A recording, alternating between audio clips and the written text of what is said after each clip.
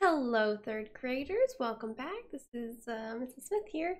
Today we are beginning the part of Unit 3 where we are learning to tell time on an analog clock. So just to be quick about it, you'll be learning to read time to the hour, half hour, quarter hour, 5 minutes, and minute, as well as describing the time before the next hour and after the next hour. So that sounds like 7:30, 7:45, stuff like that. So for example, you can read 3:49 as both after and before the hour. So 49 minutes after 3 or 11 minutes before 4. And then we'll be putting that in both words and how it would look on a digital clock. And then just practice telling time. You'll get the hang of it. Take some practice. We'll be counting by 5s between all the larger lines and then by 1s for the smaller lines. Okay, so the letters are in Spanish if your family reads in Spanish. Here normally in the class we would put this together as a little clock. It doesn't work very well, but this is a good reminder. The little hand is the hour hand, the longer hand is minute. You can remember, like, the word hour is shorter than the word minute. So when you're looking at the hands, it's really important that you're looking at the right one. Let's go ahead and get started. So we're telling time to the 15 minutes. First, we look at the hour hand, and we see it's pointing at the 9. And then we look at the minute hand, and it's at the 0. So 9 hour, the hour is 9, and the minutes is 0. So 9:00, like that. And then we say 9:0 apostrophe clock. 9 o'clock, 9 on the clock. Next one, look at that hour hand, the shorthand. It's on the 11, and the minute hand is also on the 0. So 11:00 on the other side of the colon. We say 11:0 apostrophe clock. Okay, you try these two on your own. All right. So this one is 1 o'clock, 1:00, and this one is 6 o'clock, 6:0 apostrophe clock. Okay. Now we're gonna put that on a digital clock, which is what this looks like right there. And then we're going to write 2 different ways to say that time. So this will be like 45 minutes after 8 or something like that. So here, take a look. Our hour hand is not at the 9 yet. It's almost 9 o'clock, but not quite, which means it's still 8 o'clock. So 8.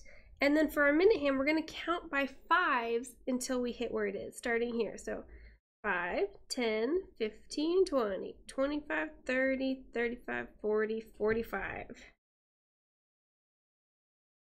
So you could say 8:45. You could say, here we'll write 8:45. You could also say 1/4 because this amount of the clock is 1/4 of the clock, or 1/4 of an hour, right? 15 minutes left is a 1/4 of an hour. You could say 1/4 till 9. Okay. Next one. Our hour hand is not at the 7 yet. It's almost there, but it's still 6. 6. And our minute hand, let's count by 5s. 5, 10, 15, 20, 25, 30. So you could say 6:30. You could also say, because half of the hour has passed since it was 6 o'clock, you can say half past 6. Okay, next one. Our hour hand, it's not quite 4 o'clock yet, it's still 3 o'clock, so we put 3. And then our minute hand, 5, 10, 15. Okay, now here we have another example of a quarter of an hour, that 15 minutes. So we can say 3:15.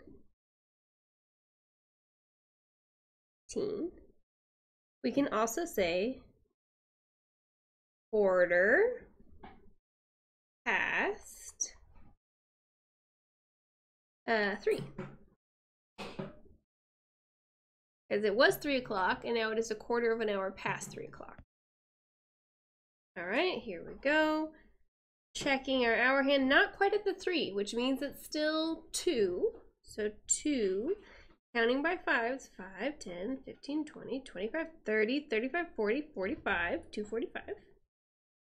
You could say 2:45. Here's another example, just like this one. What do you say? We say it's a quarter till the next hour, which would be, oopsie, which would be 3. So quarter till 3. All right, you go ahead and try these last ones on your own, okay? Now, let's go ahead and practice the opposite. When you're drawing these hands on the clock, you want to be really obvious which one's the short one and which one's the long one, okay? So 9:15, we're going to put our hour hand, the short one, a little tiny bit past the 9, but we're going to make sure it looks short. Boop, boop. Then 15, our longer hand is going to be at 5, 10, 15, right here. Whoop. See how much longer that one looks? 7:30. Now think about that. That means it was 7 o'clock and now half an hour has passed since then. So it's 7:30, right? So our hour hand is actually going to be about halfway between the 7 and the 8 because it's halfway between 7 and 8 o'clock. And our minute hand is going to be pointing right at that 6 because 6 times 5 is 30. Oh, I forgot to write right here, 9:15. And then 7:30. 3 o'clock. Our hour hand is going to be on the 3, boop, boop. And our minute hand is going to be on the 0, which looks like a 12. 3:00. Okay, you go ahead and try these next ones on your own. Okay, when you're ready, we'll do the table together. So with this table, we are thinking about the difference between AM and PM. Now, I got confused about this a lot as a kid until I remembered pickles and mustard. Pickles and mustard in my family are lunch and dinner foods. So the one that has PM is when you would have lunch and when you would have dinner. Okay, so like the afternoon.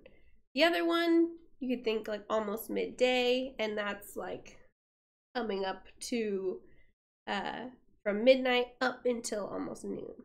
Okay, but pickles and mustard, so 12 o'clock p.m. is time for some hot dogs. Pickles and mustard, 12 p.m. lunchtime. Okay.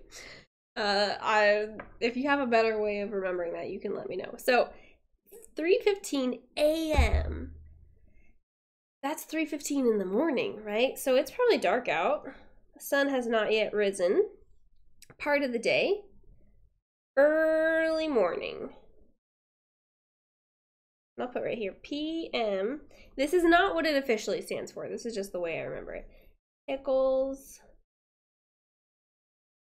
and mustard. You're not going to have that for breakfast. I mean, maybe you would, but I don't. An activity you should be doing is sleeping. At 3:15 a.m. you should be tucked in. Sleeping. 8 a.m.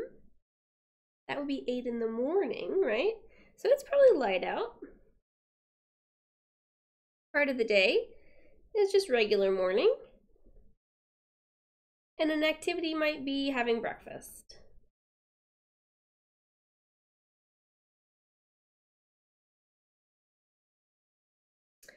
Okay.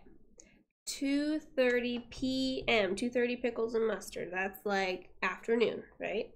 So it'll be light out. It will be early afternoon.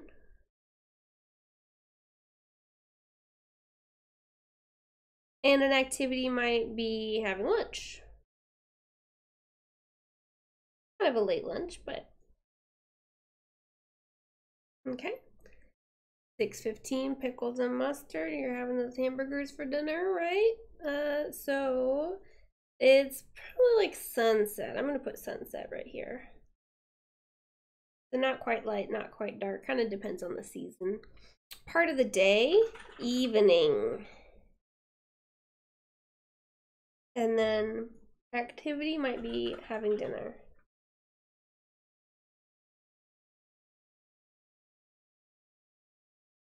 $8:45 p.m.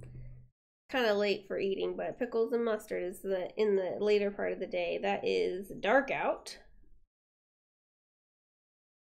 It is nighttime. An activity you might do is getting ready for bed.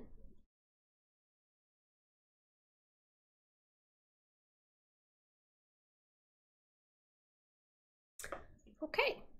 Join me next time for when we go into telling time to the nearest 5 minutes and 1 minute. Okay? See you next time. Thanks for joining me. Bye-bye, everybody.